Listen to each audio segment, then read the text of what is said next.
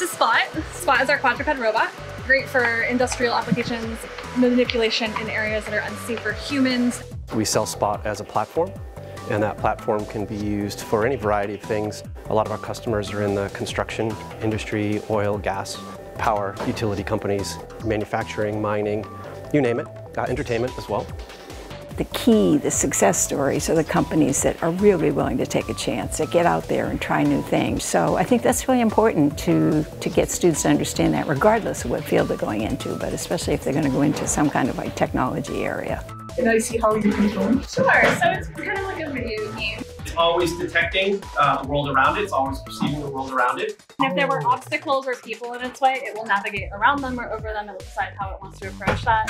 They'll use Spot for a variety of jobs, typically where we find the jobs to be dirty, dull, or dangerous.